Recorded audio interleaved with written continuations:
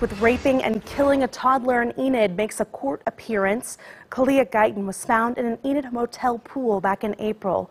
The man charged with her murder, Michael Geiger, later found covered in blood. He was hiding on a nearby roof. Today, the first time we've seen him in person. News 4's Natalie Clydesdale tried to talk to him about the charges he's facing. She's in Enid with the new information.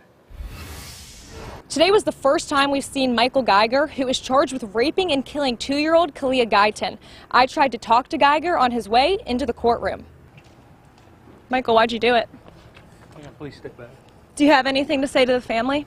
Michael Geiger, handcuffed and shackled, walking into a Garfield County courtroom Monday afternoon. Looking at the accusations, including rape, kidnapping, and murder, there's obviously a real chance that the state is going to seek the death penalty in this case. It's the first time News 4 has seen Geiger in person since the horrific death of 2-year-old Kalia Guyton that sent shockwaves through Enid.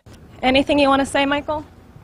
These cases move extremely slowly. You may remember back in April, authorities were called to the Grand Prairie Motel. The nature of a call was a girl had drowned in the motel pool. That 911 call too graphic for News 4 to air, but court records revealed the body of the toddler was found outside the pool with orange shorts wrapped around her neck and injuries consistent with sexual assault. After a 7-hour search, authorities tracked down Geiger on a nearby roof with blood on his hands and body. We were told that he had been in the Enid area for some work and had recently come up and stayed at the motel. Court documents also show police found a, quote, very bloody scene in his room, along with clothing items belonging to the 2-year-old. On Monday, Geiger was in court for a brief appearance. With accusations as serious as the accusations are in this case, there are always several preliminary court appearances before anything of substance happens, such as a preliminary hearing.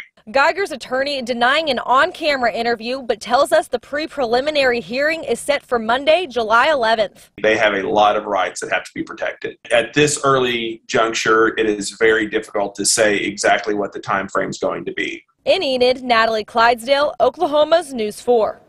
Just terrible. Thank you, Natalie. We talked to Kalia's mother on the phone today, but as you can imagine, she tells us she is not ready to do an interview.